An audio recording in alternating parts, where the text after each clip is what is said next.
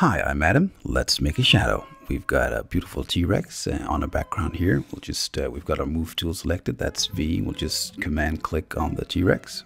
That'll select the layer. And then we're going to make a copy of the T-Rex. Command J. That. We're going to move that layer down beneath the original layer. We're going to call that shadow. And then we're going to click Command U for hue saturation and turn down lightness to -100 like that. We're going to click Command T for our transform. Then we're going to hold Command down while selecting the middle handle here and just pull that down like that. And this is the basic shadow. Then we're going to move that a bit in place like that. We're going to maybe rotate it a bit. Command T again. We're going to zoom in here. Command T, right click on that and select warp to get those details right. Something like that. And then we're going to go to filter and we're going to go to blur and Gaussian blur and give it like a radius of 2. It's nice in this example here. Click V for your move tool and select the opacity of the shadow by using the numbers on your keyboard. 5 for 50%, 6 for, that's quite nice. And then we're gonna give the shadow layer a layer mask. Click B for your brush tool. Make that a bit bigger, 300 maybe, yeah, something like that. Make sure you've got your black color selected on a 10% opacity and just maybe like that.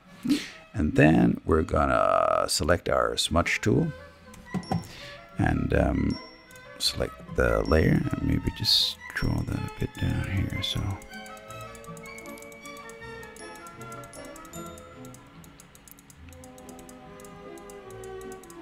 something like that, yeah.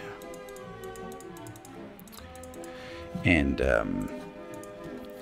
we could also, if there are a little bit of nuances in the ground here, we could work with that with the smudge tool as well. Put that on 300. Is that too much? Oh, that's probably fine.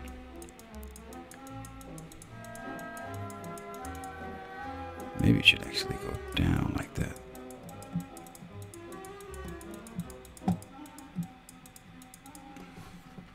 That look, yeah, something like that.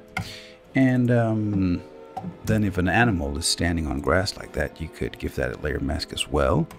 Zoom in on the feet, select your brush, smaller brush size, too much, maybe like that. 100% opacity, that's 0, and just remove a bit of the feet like that so it looks like it's standing in the grass. We also want to remove this, but we don't want to affect this toe here, so just select your lasso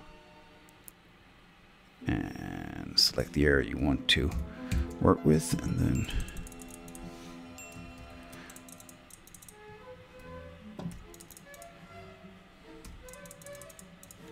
we'll do the same over here.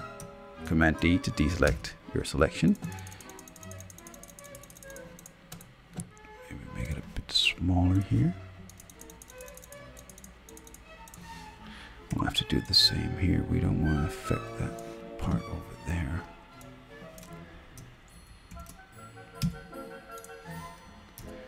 Turn the opacity down to 30 so you've got more control. Deselect your selection.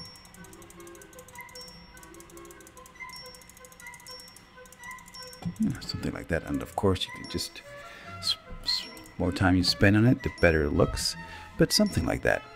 That is the basic technique for creating a shadow. Thanks for watching, take care, and be well.